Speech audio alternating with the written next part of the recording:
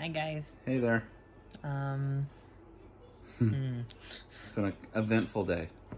Yeah, where do we start We've to cried, explain the day? Yeah, we've lost a little bit at times. Yeah, well, I don't even know where to start. Well, let's start. Dad? Well, we went to church, and our boys went to the childcare because they brought up the idea of, why don't you guys just go enjoy church and, mingle with some new people that we've not really met since it would be And we our did, second and it was week. lovely. It was absolutely lovely. Getting to chat a little and relax a bit. We took the boys last week, and it was great too, but they like to run all over the place. First hour is really hard. And the first time at a new church is hard on them. But anyways, so to the real reason why we're here. Yeah, we got a call from the childcare this afternoon. No, don't freak out. We're freaking out. Brent had gotten out. And was missing. They looked for him, couldn't find him. We had to call 911. He's got a GPS tracker through the local sheriffs. We started calling them. We started rushing over there. Luckily, we were only 15 minutes away instead of an hour, which Sometimes would typically be. It was terrifying. It was. I drove 100 plus. It was pretty scary. On the phone with 911. The dispatcher informed us that we had just had a boy picked up by a citizen, and he is in their vehicle waiting for the police to respond. So we knew he'd been picked up at least, so there was at least that. He wasn't getting hit by a car, or, any number of things. But yeah, and then when we get there, this boy, ridiculousness, you guys, won't get out of the car and is trying to buckle himself into the guy's back seat. Can't barely keep his seatbelt on in our car. Right? I'm trying to Stealing pull this him guy's out. pizza He's out of yelling at me. A box in his car.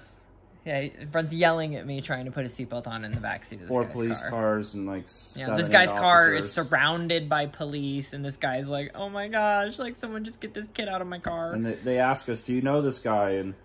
And weirdly, we do. On the way there, I told Denise that I know somebody from church picked him up.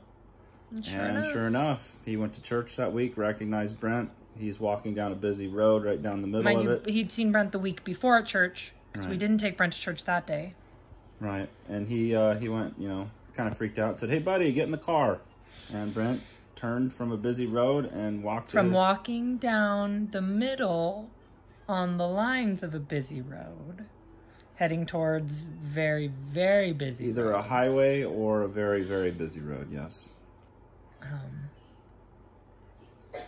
Yeah, had to file the whole police report, got him locked in the car, went home. I'm still kind of in shock about it all. I've cried, she hasn't. It hurt. Yeah. It's rough. It's a lot with special needs kiddos. We wanted to post a video just to let you all know kind of what happened. And we will go live later, and I'll let you guys know when to have you guys actually ask some questions and fill you guys in more. But he's okay. He's home and asleep now and grounded for a while. He has to stay home. He doesn't get a throw fit. He still does. But yeah, we're grateful that he's safe and okay, and yeah, just wanted to share with you guys. It was hard. But yeah, so just wanted to share with you guys what we went through today. And it is Sunday too. It's always on the Sunday. It's always Sundays the Sabbath. are always intense. But yeah, it's been a festive Sabbath for us, you guys. Love you all, and we'll be in touch soon.